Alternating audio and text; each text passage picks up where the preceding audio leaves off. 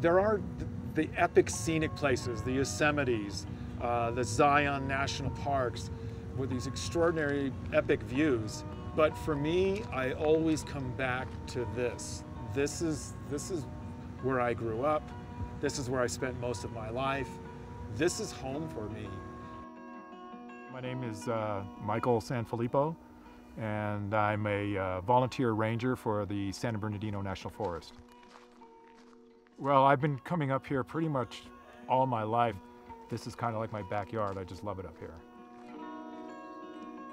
What I've enjoyed doing more is just being here in my local forest, which is not particularly epic scenery, but it has the forest that I enjoy the most. So I try to get the images that somehow touch my feelings. But the biggest change, of course, is the recent fires that we've had.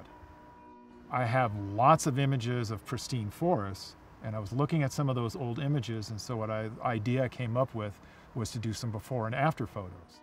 When we had the even bigger fire over here on the western side, and it just took out thousands and thousands of acres of absolutely pristine forest. The pines and the firs are not coming back.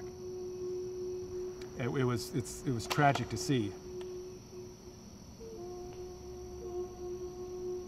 The next thing that I'm mulling around as a plan is to try to document the recovery. Oaks and aspens and all of the streamside woodlands are coming back.